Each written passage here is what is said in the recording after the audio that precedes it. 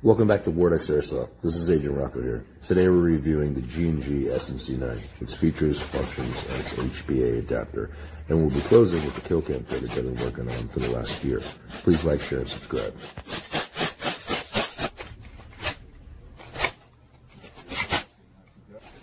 We got our SMC9 here. Agent Blaze and I have been torture testing this platform for the last year. Little button right here. The SMC9 is the rifle version of the GTP9. We'll have a review with that one later as well.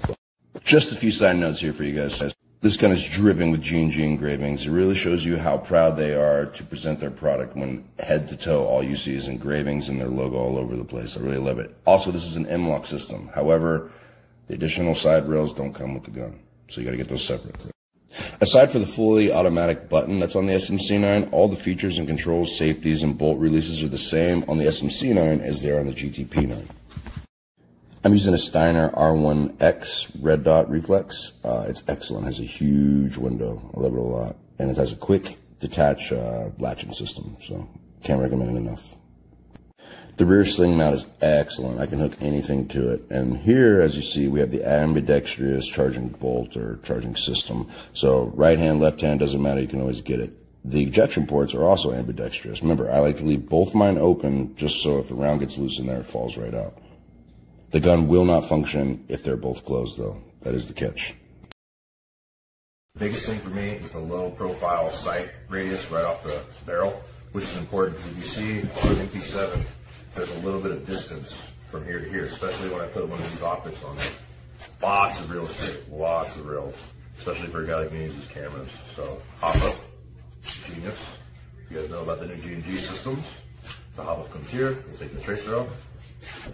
But you put this in here like so, and you turn it, and it's your hop up. Oh yeah, and also, so that's a magnetic attachment right there. Sit down, pop this out. Then, after I pop that open, then I'm going to grab these two tabs here, pull up, back out. Then, very gently, I'm going to pull this from here up, separate here. Good, good. Pull this down, and that green seal right there that you're seeing, that little bit of green, you can see, that's what I want to keep building with. Give it 1, 2, 3 drops is fine. You can't over oil this, as I've been told. And then we're going to work it in a little here. We're going to put the gun back together. Let the track slide right in just like it's supposed to. Very nice. Also, when you get yours brand new, the flash hider's on there with the jaws of life. So hit it with a lighter before you turn the Allen key to get the stock factory flash hider. Here we are. The final project's complete. As you see, I got my HPA adapter from Primary Airsoft. Shout out Primary Airsoft. It's excellent. Shout out Bonsai. He's the only other guy that I know that has the Primary Airsoft adapter going to his SMC9. He works over at TNT Airsoft in Lodi. Thanks, guys, for letting us torture test you while you're shooting in.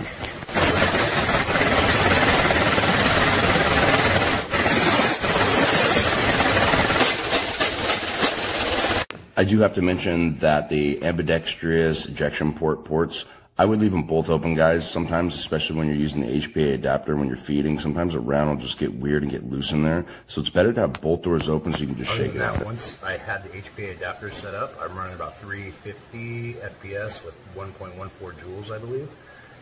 And everything worked great. It's flawless. I could really make this trigger dance with my middle finger. Yeah, guys, this is semi-automatic right here. I'm just using my middle finger and moving it back and forth as fast as I can.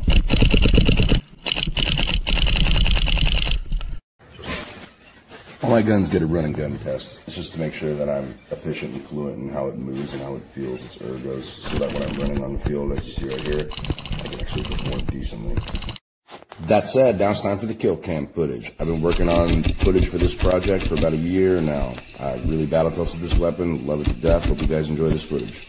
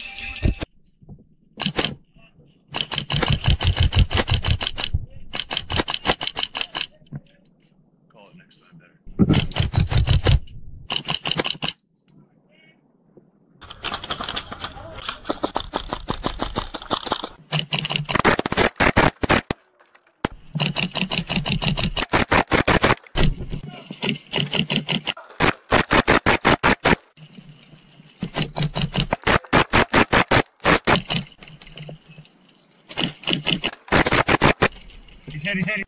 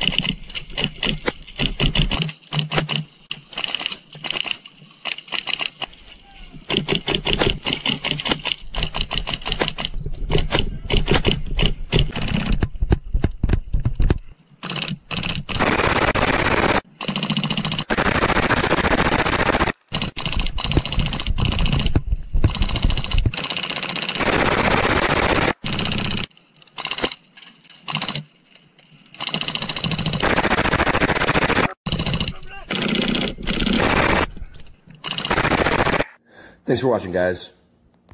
By the way, if you guys haven't already, please like, share, and subscribe to this. Also, if you like us on Instagram, we are Warducks Airsoft on Instagram. And when we host our personal night games, we specialize in night games, but we host other games. They're from the Instagram page, Warducks Productions. We try to do a couple games a year. We also have a course of our own up in Nevada City, California. It's called Tree City.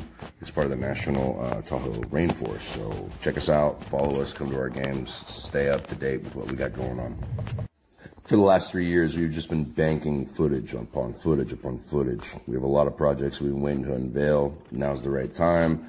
Definitely stay tuned. You're going to see a lot more content from all our pages.